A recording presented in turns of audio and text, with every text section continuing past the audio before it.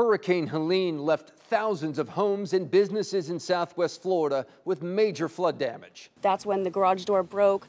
This door inside had busted open. Water came really flushing through. Sadly, many of them don't have flood insurance. It depends on if they can afford it or not. That's the whole big thing. So why are people going without it? And is there a chance that people could be required to carry flood insurance just like home insurance? NBC2's Dave Elias, who covers the insurance industry for us, is investigating. Well, estimates say 20% of Floridians do not have flood insurance, and many of them live right here in this North Fort Myers neighborhood that's been hit twice in just the last 2 years.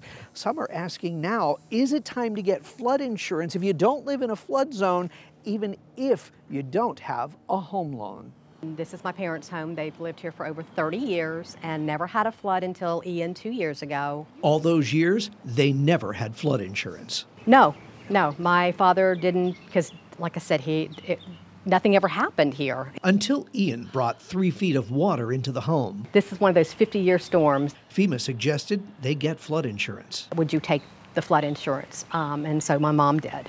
2 years later, all right, so you can see it here.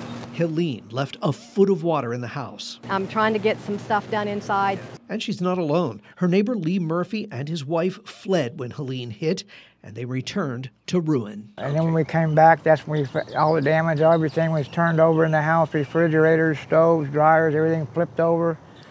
And a bunch of mud. Retired and on a fixed income, he can't afford any more flooding. When I was working, when we had the money to get it, and we've been doing okay. The question now, should everyone be required to carry flood insurance? Well, it depends on if they can afford it or not. But what makes the tragedy worse is most property owners in those hard-hit areas of flooding have no flood insurance. An issue at center stage of the U.S. Senate race. Republican Rick Scott predicts insurance rates will rise. Logically, it's going to go up, all right?